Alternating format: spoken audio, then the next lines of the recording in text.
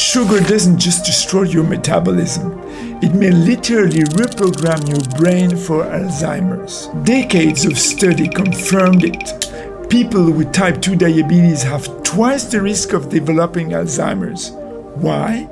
Because the brain becomes insulin resistant, unable to use glucose efficiently. Researchers even call it type 3 diabetes. The good news? It's not inevitable.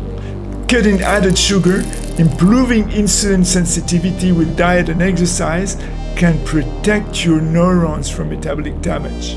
Every sugar spikes insulin surge, inflammation and oxidative stress. Too much insulin? The very enzyme that should be clear beta-amyloid, the toxic protein in Alzheimer's, gets overloaded. Result? Plaques building inside your brain. Imagine your brain as a house. Every spoon of refined sugar is a new crack in the foundation. You don't see it at first. Cracks multiplies.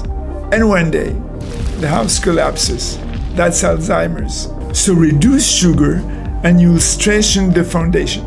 If you think sugar is just about weight, you're wrong. It's stealing your memory and your future. That's why the smartest entrepreneurs and the health leaders now use continuous monitoring, real-time feedback that shows exactly how their body reacts to food. So next time you reach for a soda, remember, without monitoring, every sip could be one step closer to losing your brain.